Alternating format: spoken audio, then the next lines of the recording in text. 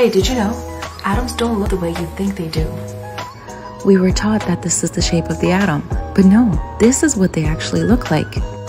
Minute Physics is a YouTube channel that took upon himself to create this beautiful visual for us using Python and Blender. What's interesting in this model is that the dust-like stuff that you see, those are actually electrons.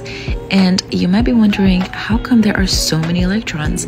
But as Minute Physics explains further in his video, they don't each represent one electron. You see, the quantum world is very different than our world. That's why we can't really tell where electrons are exactly at the exact time.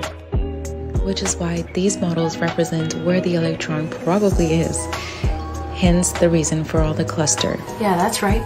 But we'll get more into that in the next videos. Being able to picture things correctly in your head when you're learning science is a crucial part of your future in STEM, science, technology, engineering, and medicine. It'll give you so many more opportunities and it'll make your life so much easier, I promise you. Alright, thanks for watching. See you later.